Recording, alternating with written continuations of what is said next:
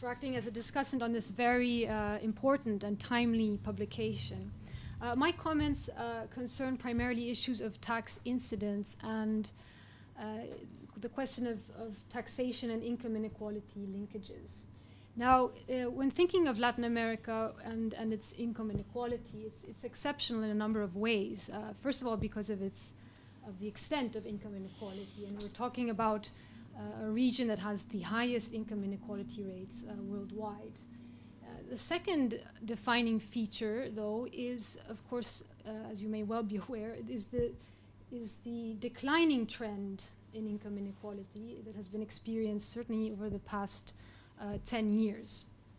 Now, this is in contrast with what is happening elsewhere. So when we look at certainly within country income inequality by region, we see very clear, or rather clear, trends towards increases in income inequality, while Latin America has a very clear and significant reduction, which is very encouraging, of course, for the region.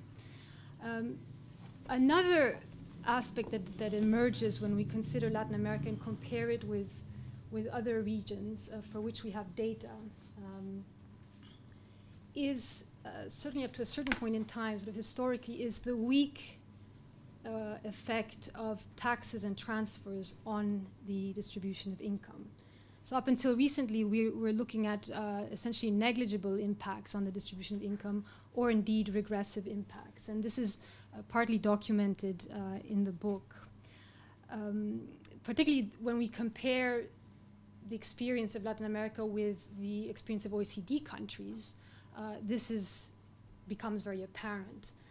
And one of the striking sort of images that we can look at when we plot the distribution of income is when we compare the distribution of market incomes for OECD countries with the market distribution of Latin American countries, and find that these are actually very similar. So the Gini coefficients for market income is, in fact, or for original income is rather similar. The big differences occur when we take taxes and transfers into account, and that's where, for the OECD, we see a stark reduction, a considerable reduction in income inequality, while for Latin America, certainly up until recently, and this is changing, actually the reduction has been really very low, or actually regressive in some cases, where we actually see taxes and transfers reinforcing existing income inequalities.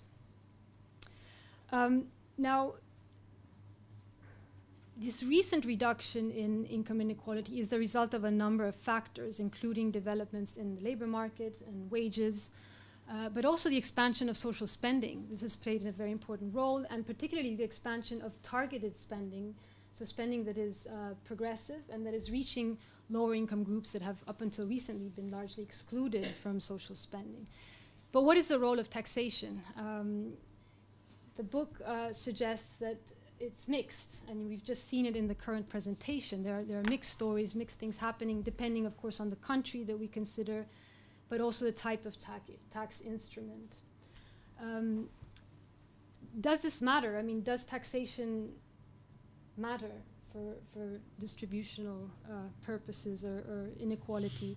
I was very glad to see that the book says yes. I mean, if we take into account the title of the book already makes reference to the fact that taxation is more than revenue, and it alludes precisely to this fact. And this is a very welcome approach to tax analysis, partly because up until recently, certainly in some policy circles, taxation has been primarily discussed in terms of its revenue-generating objectives, with less attention being paid to its distributional effects. And the book does a really good job in terms of discussing taxes, both with respect to its revenue, to their revenue-generating purposes, but also their distributional implications. Now, the book helps us also understand the reasons why we continue to see these results in terms of tax incidence and tax distribution. It looks at a wide range of factors that determine these outcomes, including political economy variables, ideology, tax administration issues. It also looks at the design details that have permitted these outcomes. And again, the presentation has already touched upon these. I'm just going to briefly look at two sets of transfers. The book covers of taxes. Sorry, the book looks at more taxes. But I'm going to highlight the role of personal income tax and VAT. Again, partly the focus on these taxes results from the international comparison of the distributional effects of taxation, in particular when we look at OECD, experience of OECD countries, where personal income taxes is in fact in many countries, certainly many European countries, the primary source of tax revenue, and it is also a sometimes highly progressive tax, and it can be progressive and have a progressive distributional impact, not only with respect to other tax instruments, but also when compared to targeted transfers and progressive spending. So there's a huge scope for personal income taxation to tackle income inequality, and the low revenues that are currently generated from personal income taxes and the structure of personal income taxes are contributing tremendously to this weak progressive or indeed regressive total effect of fiscal regimes in many Latin American countries. And the book makes the point very clearly that there is a huge scope to try and improve the structure and expand the tax base of personal income tax with the objective of promoting fairer fiscal regimes.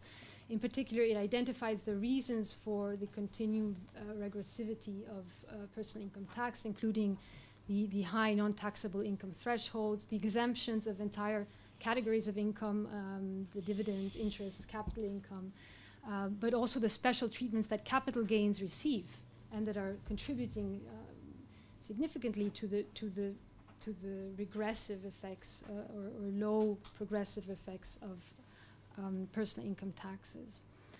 The second characteristic of the region, of course, is the the high reliance on VAT. And here, as the presentation has shown, it's true that the evidence is mixed. VAT is not necessarily regressive. It tends to be regressive.